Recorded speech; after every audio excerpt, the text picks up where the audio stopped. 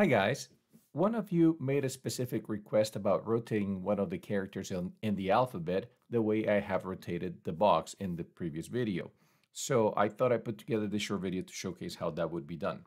So in this case, what I want to do is I want to create a type object, and I want to go ahead and make sure that I can change that type object in my attributes editor. This case is the letter S.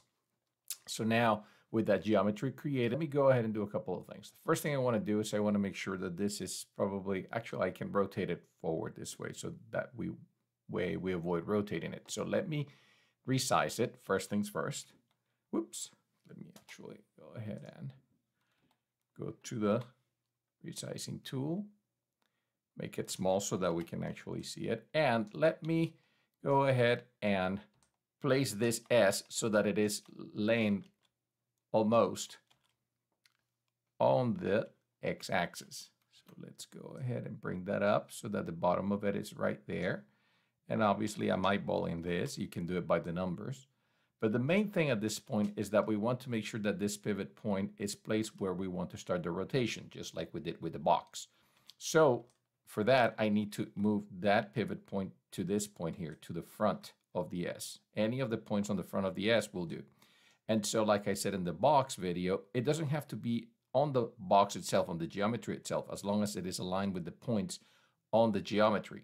So in this case, what I want to do is I want to go to this viewport here, and I want to bring that pivot point to this corner down here, to this corner right here. So I'll press the D key on the keyboard, press the V to snap to point, and start moving around until I get it to snap to that bottom corner. So with that done, now I know that that pivot point here is aligned with this side of the S. At this point, I want to go ahead and activate the channels for that pivot point. So I'm going to go to Edit, Channel Control, scroll down to get the pivot point channels, add them, close, and now that we have them here, I'm going to go ahead and set my timeline to frame 1 and press the S key to activate all keyframes on anything that's available in the channels box. Now let's go ahead and move to frame 5. And from here on, the process is the same as we did with the box. So I'm just going to go ahead and on frame 5, I'm going to rotate this. I'm going to press the, actually let's rotate on this viewport here. I'm going to press the J key to constrain. There it is. And I'm also going to move my pivot point to this corner over here.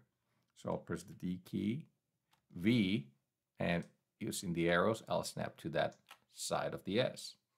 Then I'm going to press the S key to set all keyframes at that point. Frame 10, repeat, go to press J to constrain, rotate that geometry, and then move the pivot point. Press the D key, press the V key at the same time, use the arrow to move the pivot point to the other corner, and so on. So now I have the S rotating, and as with the box, we see it wobbling. Now we know we take care of that wobbling when we go to the graphing editor. So if we go to the Windows, Animation Editor, Graphing Editor, we can go ahead and focus on the rotation and position of our pivot and make these step animation, which is this one right here, this option right here. So if we click on that, now it becomes hold keyframes. And when we go back to our animation, we will notice that our letter is rotating just like the box. So let's go ahead and take a look at this on the